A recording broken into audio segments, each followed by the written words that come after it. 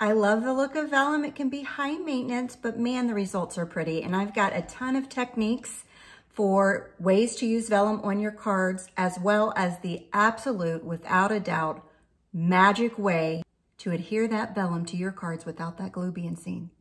It's true. Let's go.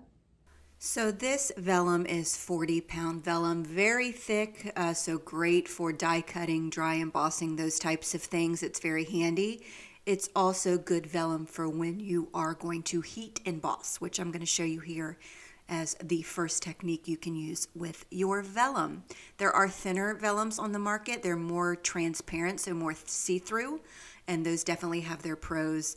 But for all of the cards and techniques I'm going to use in today's video, I'm using the 40-pound vellum. So this is that Debby tool I used in the last video. A couple people asked to see the bottom of it, so here you go. I believe this is felt. So I inked up an oldie. It's called The Good Life from Penny Black with some embossing ink from Wahoo. And put it, you can see it in the light. It's clear, obviously, it's embossing ink. And I'm going to use a couple of opaque embossing powders from Wahoo. These are kind of like a granular mix, so there's like chunks of gray and white and pink and all that stuff. This one is called Fizz, I believe. These are old. I'm using what I've got, so I don't know if these particular embossing powders are still around, but they're from Wahoo, so check out their website. They do ship in the US, or see what you've got. Maybe you can mix your own together. Do it in a separate container, but mix a couple embossing powders together and see what kind of mixes you get. So I'm going to go ahead and heat emboss this. Let your heat tool heat up. Tip number one for heat embossing on vellum, make sure it's good. Heat up 30 seconds.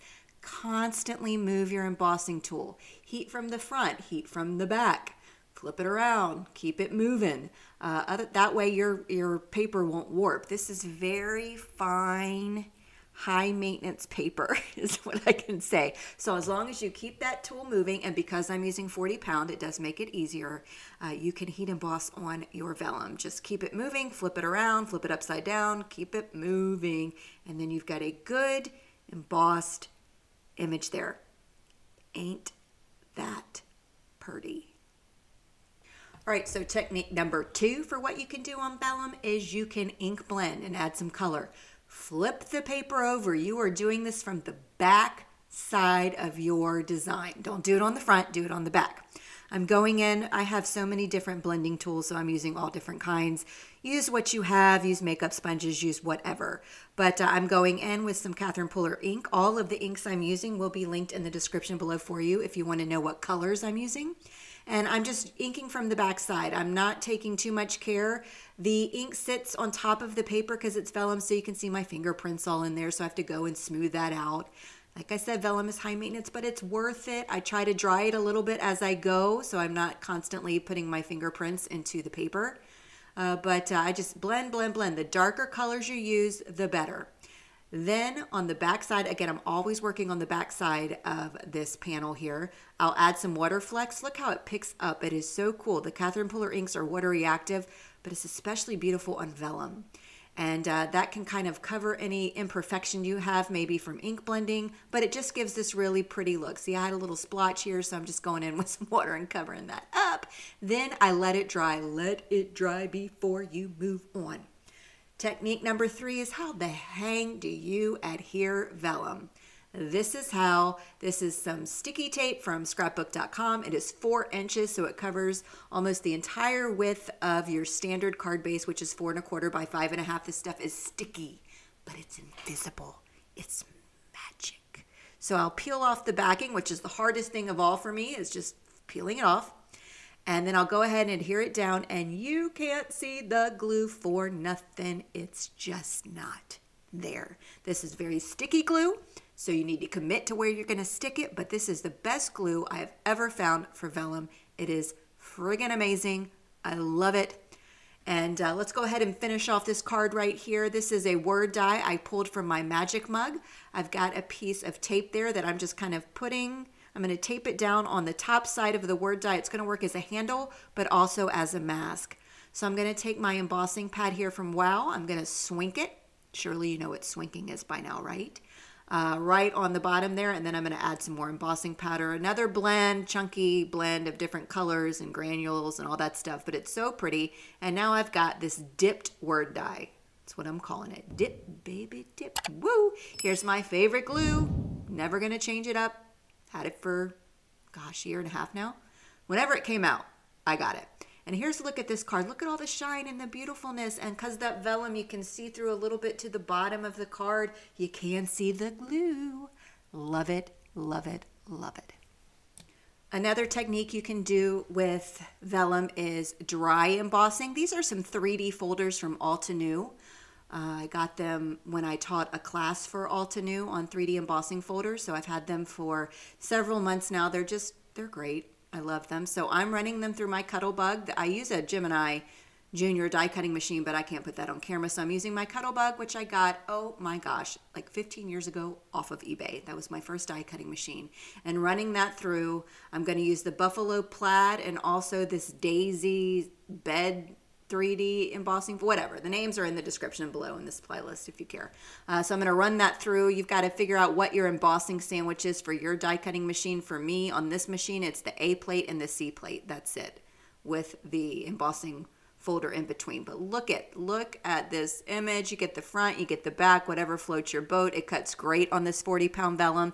If you use thinner vellum, it probably would crack a little bit. You get a little, maybe some tears because the paper is so thin.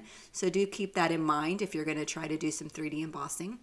So for this, I'm going to flip it over on the back, and I'm going to use these 3 colors, Rouge, Grape Crush, and Bay Breeze, and ink blend the bejeebies. Just, there is no rhyme, there is no reason. I am not blending.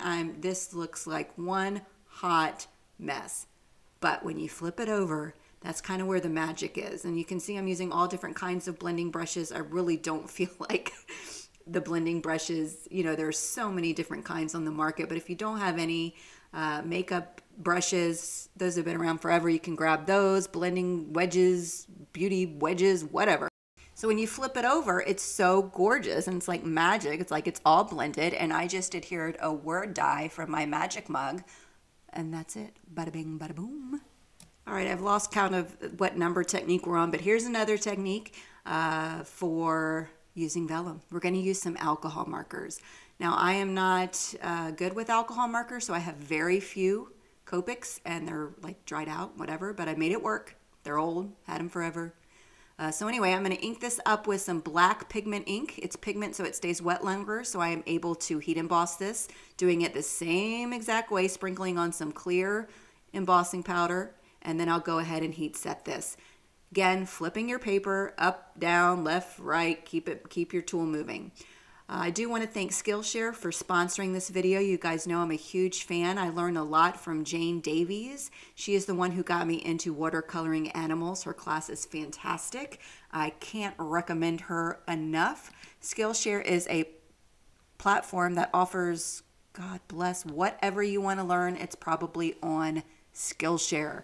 The first 1,000 of my subscribers to click the link in the description will get 1 month free trial of Skillshare, so you can check it out and see if it's your jam. So here are my super dried out Copics. I am again working on the back side. I went ahead and heat embossed the front side, and I flipped it over to the back, and I am just scribbling like no one's business. This looks disgusting. It looks like a hot mess. Doesn't matter. Keep it rolling. Now you can use any kind of alcohol markers you have. These are Copics. Look at that brown, like nothing even came through. It's so dry, but I ain't getting any more markers. I'm using these.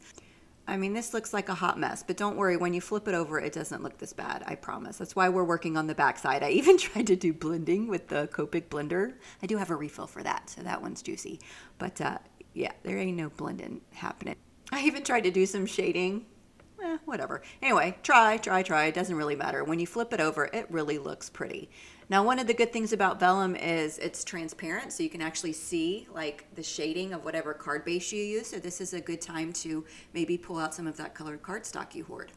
I'm just saying. So again, the magic tape here, peeling it off, slapping it down. You can't even see the glue. And here I just, you know it, slapped on a die cut from my magic mug. So all the like pen marks and stuff from the alcohol markers, I think it looks cool. It really does. Now this is my favorite card. I mean, I'm not trying to be biased, but this is like absolutely my favorite. I saw this on YouTube. I don't know, some Stampin' Up! Demo was recommended on my home screen, and I watched it. And she did this, and her name is Linda, and I cannot for the life, there's like 50 billion Stampin' Up! Demonstrators, so I can't find her again. But Linda, pretty sure that's your name. This was amazing. I had to try it myself.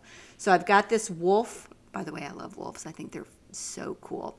It's like a silhouette stamp from Catherine Pooler. This again is old. It's like a year old. I stamped it 3 times on this piece of vellum. It's just cut to the width of a standard card base, so it's 4 1/4 wide. And I stamped it 3 times. And then I'm using this to kind of put the little dash lines of where their feet are going to go. So I used it like a little template. So I can stamp this very quickly onto some white cardstock, again, cut to 4 1/4 by 5 1/2 because I'm boring. So I'll go ahead and ink this up with black Nocturne ink. It's pigment ink, so you know it. I'm going to sprinkle an embossing powder and heat set it. I also heat set the wolves on the vellum, by the way. I don't think that was in the video, but I did go ahead and do that.